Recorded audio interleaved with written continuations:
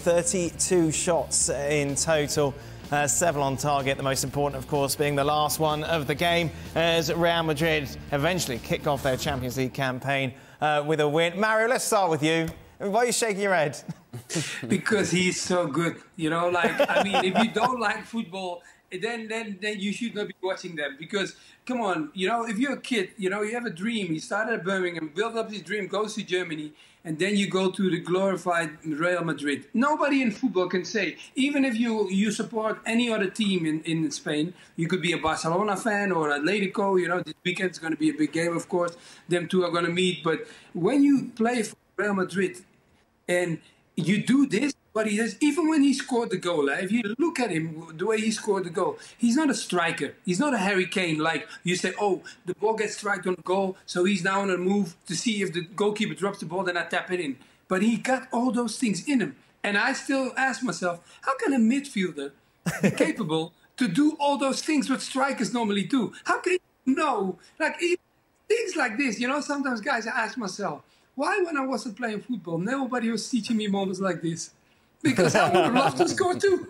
6 out of 6. Come on now. This is amazing. I was watching the game and I was just started laughing when he scored. Did he say, what are you laughing at? I was like, he's done it again. It's happened again. And it's another scrappy, horrible late goal, but he's in the right place at the right time. Yeah, it just couldn't have gone. He couldn't have scripted it any better. This move to this club. You know, and also for Ancelotti, in his last year, before he takes a Brazilian job, under a bit of pressure, you've got injury to Courtois, you had injury, who was the other one? It was Vinicius Jr. Vinicius Jr, Militao, yes, with the cruciate in one of the games. All these, Benzema leaves for Saudi Arabia, he's thinking, who's going to get me the goals? And so for, not just for Jude Bellingham's start to his Real Madrid career, but also for the manager to, I mean, they've dominated this game, but other games where they haven't played so well, and Bellingham stepped up. 3 points. It is a manager's dream to have this guy. Yeah. Mario mentioned it. He's not a striker, but he's a bit like Raul, like when he was at his peak, in the right place at the right time. Why is he in the right place at the right? It can't be luck each time. Well, no, it's not.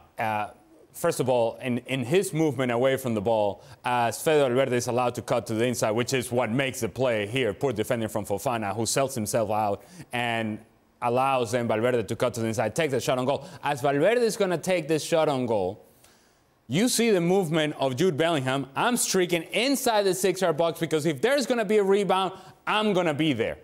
I'm going to be the one who's going to be attacking the ball. Everybody else is standing still watching Valverde. He's the only one moving towards goal. The defenders are not stepping out to Valverde. They're standing still. So if you're the one guy who's moving, guess who's going to get on the ball?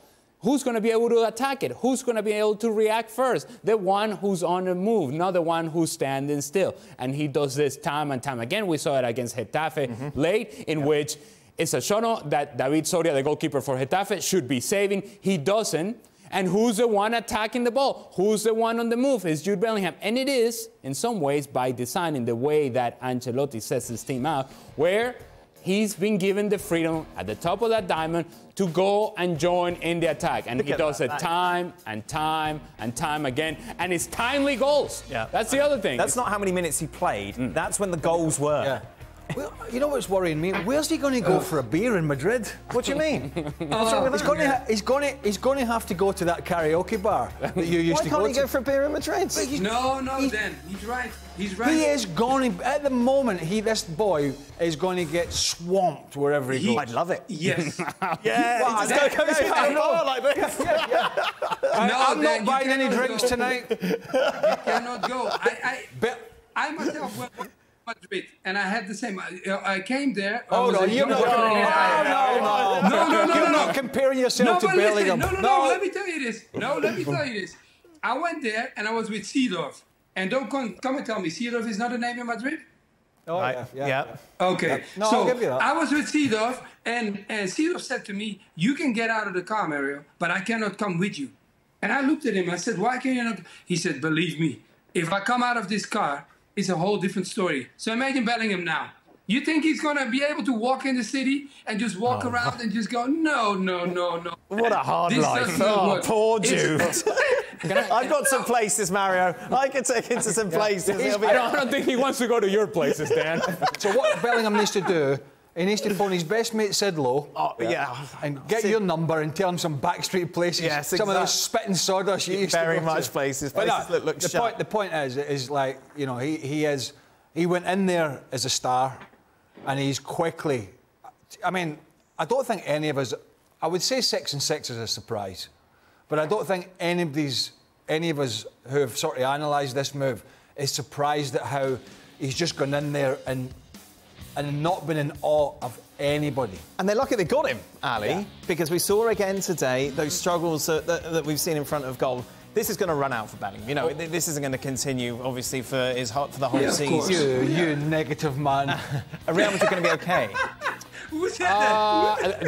They're going to be okay in most of La Liga games, and they're going to be okay in the group stage of Champions League. But that's not where the expectations are for Real Madrid, and that's not where the barometer is for Real Madrid. Winning against Union Berlin at home is not how you measure success for Real Madrid. And look, was Joselu unfortunate today? Yes. He won a bunch of headers inside the 18-yard box. None of them went in. Good save on a couple of them by the goalkeeper. But it does underline and highlight something that we've already talked about, and that is there is no real striker here. Joselu seems to be the short-term answer, but they're missing, of course, a guy that can do that consistently. He's not that guy. He's a good piece to have, not the guy. You also miss Vini Jr. today in a game in which, as the game went longer and longer, Union Berlin started dropping off, and you need somebody who can break somebody down in a 1v1 situation. Vini would be that for you. So you assume that him coming back is going to help. But Bellingham scoring these goals early on in the manner in which he has, it only serves to mask a problem that is not going away, that's still there and may just show up in the worst time possible. And worst time possible is the latter stages of Champions League. This competition has got the makings of a really good competition. If somehow Man City slip up, right? Yeah. If somehow like the Red Bulls of F1. If you get City out of the way, because I'll be honest, at the moment, football's not played in paper, as we know, right? But at the moment, we can go through all the other big elite teams and find some serious flaws with them. They're not quite firing. They've got problems up front, got problems at the back. Not saying City are perfect, right? But they really are a well-oiled machine. And at the moment, there's nobody, and it is early, there's nobody among the real big boys I'm looking at thinking they're going to really give City a problem. Yeah. And that's a concern if you're outside of Manchester City. We've seen them been knocked out before at the knockout stages when they've sort of taken the foot off the gas or they've let their guard down. If that doesn't happen, these other big ones, Real Madrid, Barca, Bayern, Arsenal, who are in, you could put Arsenal in with some of the other strong teams now because the others are not flying. But at the moment, they're really going to have to step up their game, or City are going to have to down their tools, or they're going to win this competition again.